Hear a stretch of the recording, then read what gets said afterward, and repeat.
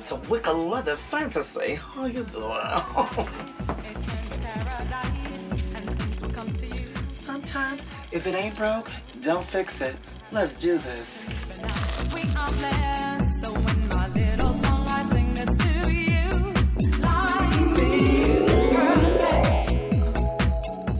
Oh, credentials. Doctor, I feel your pain real good. Here to let you know that all parties involved with season 3 of In the Dollhouse with Lina have all been vaccinated or tested, sugar. Always so much to do when I get up into this dollhouse.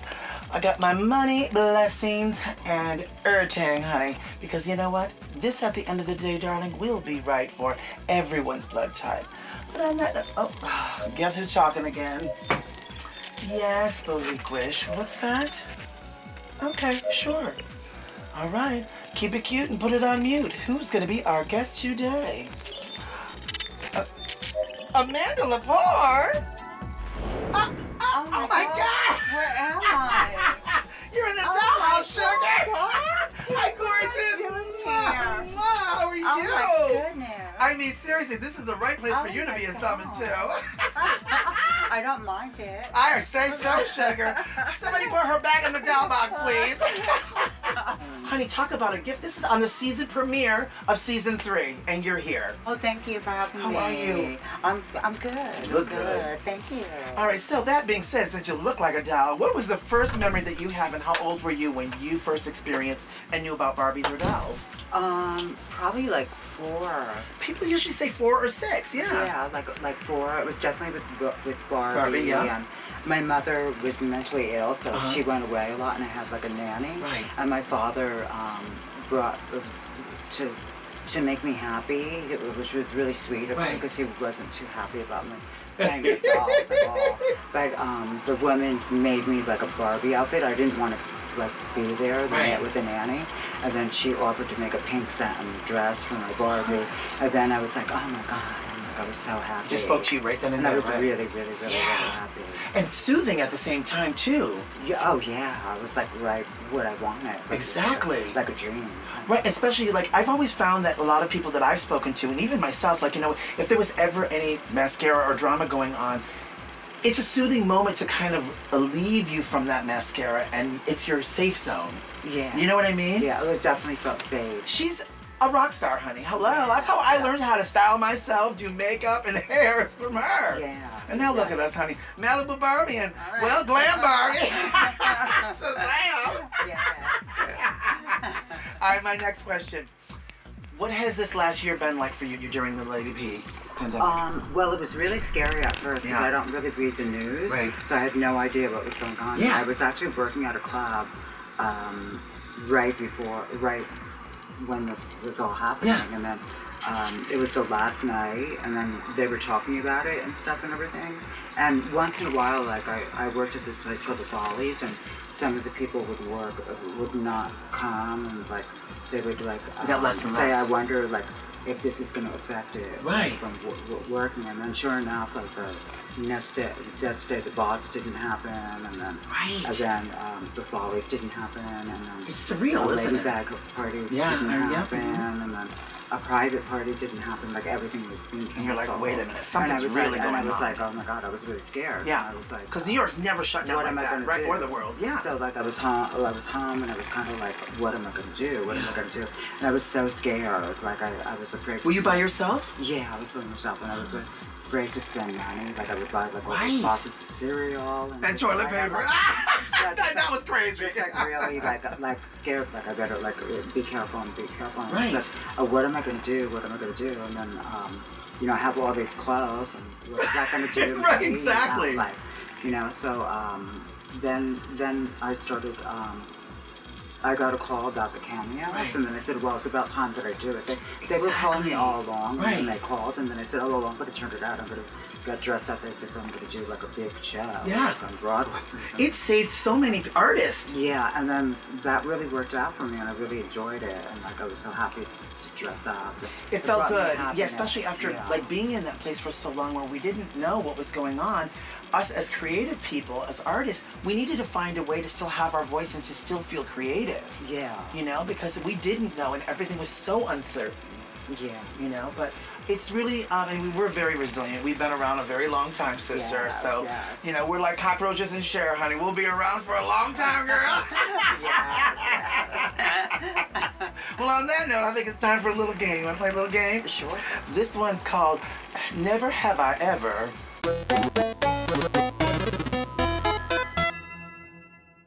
Thank you, Bob, for sending me my little gold box. All right, so I'm going to hand you the paddle. It says have on one side and not on the other side. I'm going to ask you some questions. Oh, hold on a second. My big fur's moving. Oh. I'm going to ask you some questions, and if you have, you switch it on that side. If not, you flip it on the other side. Okay? All right, ready? All right. Never have I ever had friends with benefits.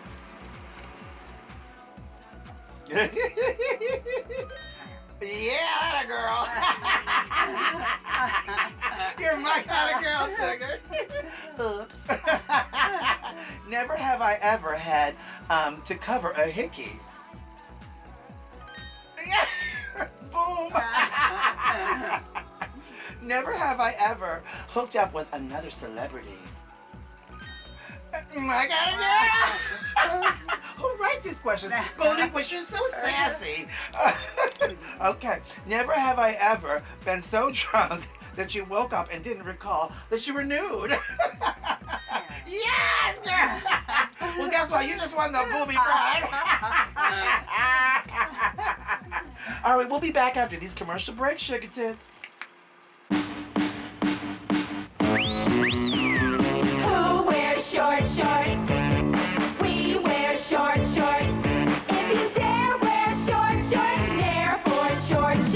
Nair leaves legs smoother, longer than shaving. Cotton rubbed on both legs proves it. The Nair leg is smoother. If you dare wear short shorts, Nair for short shorts. Nair with baby oil, Nair with aloe vera, and new Nair roll-on for bikini area and underarms. Hi, I'm having a fashion emergency and I need some rhinestones on some pumps quick, sugar. I love that. Oh, Mama Tish again. Yes, baby girl, she likes to talk. I mean, you know, she came before Siri and Alexa. What? Oh, well, guess what, y'all? Keep it cute and put it on mute. I guess we got a second guest today. Bob the Dragqueen. Bob? Oh my God. What is going on? Amanda, I told you that she's fiercer than Siri, honey. Boliqua don't play, honey. Bob, how are you, baby? I'm good. How are you? I'm good. Welcome to the Dollhouse, sugar. Well, I see it says Say Something Hat Day. Hey, you girl. Darling, you know Amanda. Of course I know Amanda. Amanda, you look beautiful as always. Sickening. Likewise. Do you see her lipstick? That one. Baby, I have been dying to get you here for the longest time, so my first question I've got to ask you is, what was your first introduction or your first memory, and how old were you when you experienced Barbies or dolls? So when I was younger, I used to have a lot of Power Ranger toys and Ninja Turtle toys, and I really did love them. I genuinely loved my Power Rangers and my Ninja Turtles. But I remember asking my mom if I could have a Barbie doll, and my mom never really hesitated, but I did have some trepidation myself. So I would keep my Barbies in the closet. It's so like indicative of like. Really? Yes, I would keep all my my masculine toys, my Ninja Turtles, my Power Rangers, my X-Men in the boxes outside the room. And if you look deep in my closet, I had like 5 Barbie dolls and an Easy Bake Oven. Yes, Easy Bake! That was before I was going keto. Of course, of course. I still have my Easy Bake Oven, sugar. So that being said, what have you been doing and what has this pandemic been like for you for this last year, sweetheart? Well, it's been interesting. You know, I moved across the country. I live in Los Angeles now. So that has happened. But I've also I didn't want to be one of those people who was refusing to get with the times, because the times had got us together. The time gathered us like a ponytail, like a chignon, honey. So I said, well, if we're gonna be digital, we're gonna be digital. So I started doing me and Monet exchange to our podcast, Sibling Rivalry, which I would love to have both of you as a guest. Oh, we would be honored. Come on, Amanda. And I also, so I started doing my podcast, Sibling Rivalry, and I was also doing the Pit Stop, where I was reviewing RuPaul's Drag Race with Viacom. So I really acclimated to digital life. Amanda and I were talking about that just to see how all of us artists have, you know, managed to, you know, be resilient and, you know, really kind of like tap into talents that we necessarily hadn't gone to yet, you know? Yeah, for sure. And I've really been enjoying seeing how resilient the queer community is. I've been there with you digital DJing, which has been absolutely amazing. Thank you, baby. Because you need that. Like, there came a point during this pandemic where it was so easy to lock yourself in your room 100%.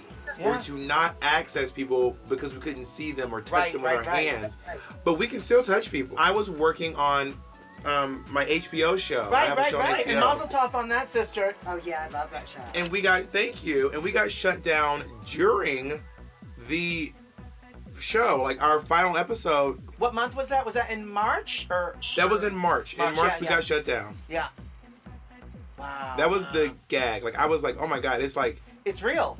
Yeah. When it came to shutting down our production, it you know really became. Exactly. Like, I was telling her, I was like, you know, New York doesn't shut down. Life doesn't shut down. Like, we always are, you know, doing the do. But this was like, holy shit. This shit is real. Yeah. And you didn't even know onto what degree. Let me tell you, if they shut down the subway, shit's getting real. Because the New York, let me tell you right now, people fall on the tracks every day and we still use the subway. I've heard so that.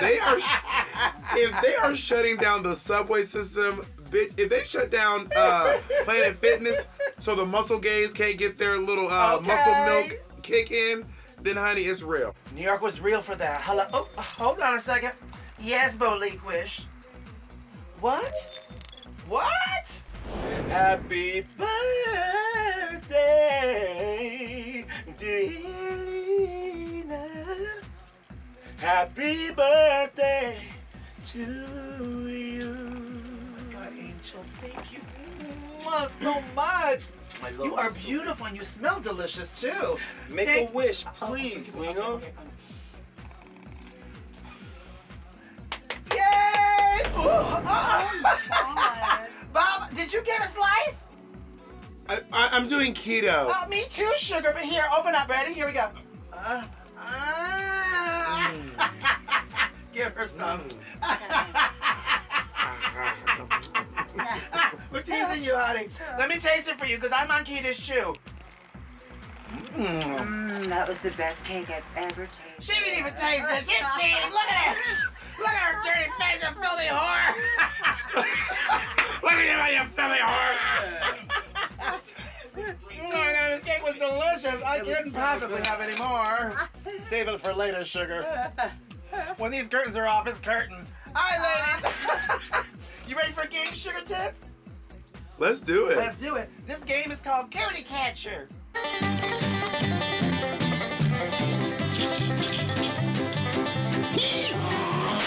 Oh, thank you, Boliquish, for my little gold box.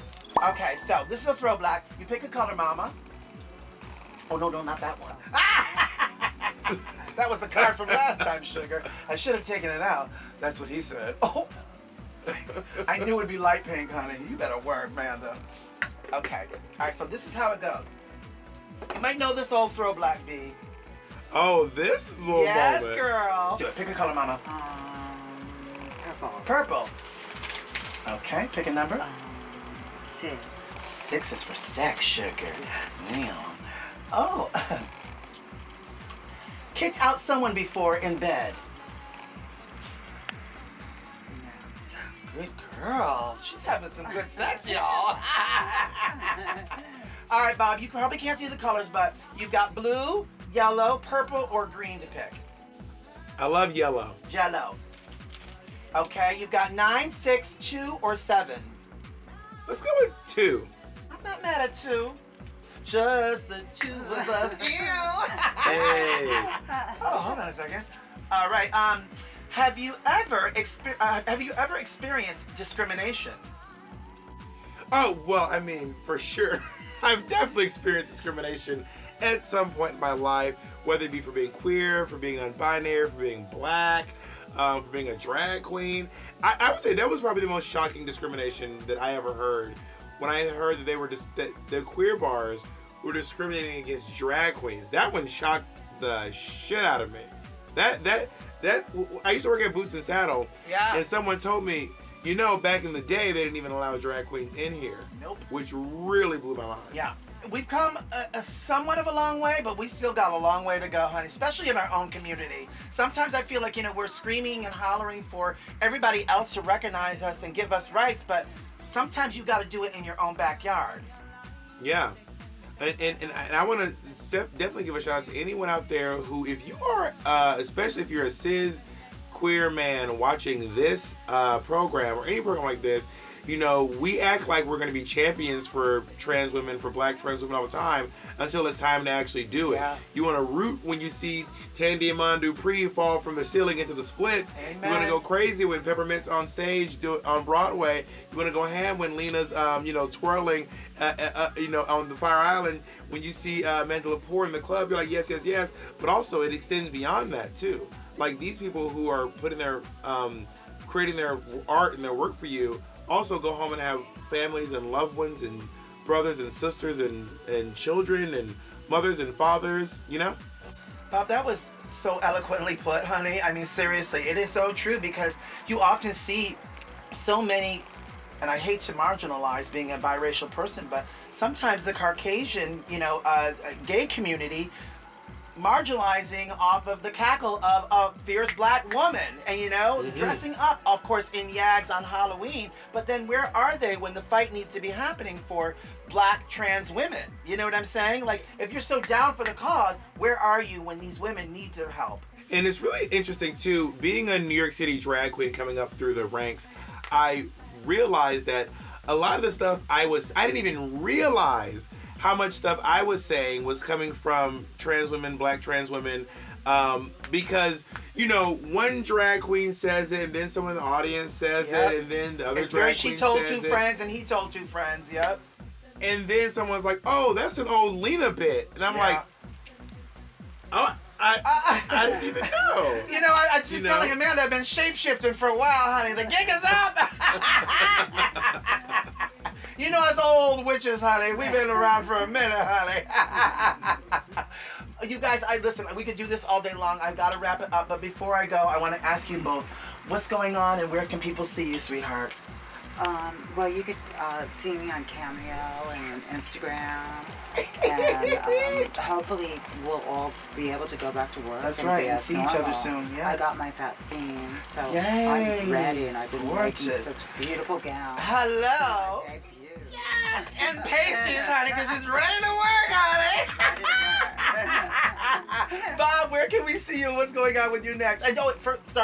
Don't forget, honey. Amanda's new lipstick, honey, is the look. Bob, she's got a new lipstick out. Yeah. I'm gonna scoop me up some in this moment. Come on, scoop. If you want to check me out, you can always go to my podcast, Sibling Rivalry. You can go to siblingrivalrypodcast.com. Thank you. It's with my best friend Monet Exchange, and of course over my YouTube page. So feel free to check out my Patreon, which is patreon.com/Sibling Rivalry Podcast, or go over to my YouTube page. Just type in Bob the Dragqueen, and I'm there. Always causing a scene on the internet. Girl, you are like Visa everywhere you want to be, honey. Honey, everywhere you want to be, and I'm also like gonorrhea. Some places you don't want me to be. Oh, and they got an app and a pill for that. You guys, thank you so much. This is the Dollhouse, you guys. This is what it's all about, sugar, honey. Bringing beautiful love and light together, and gorgeous cherubs, honey. Let's make a toast, you all.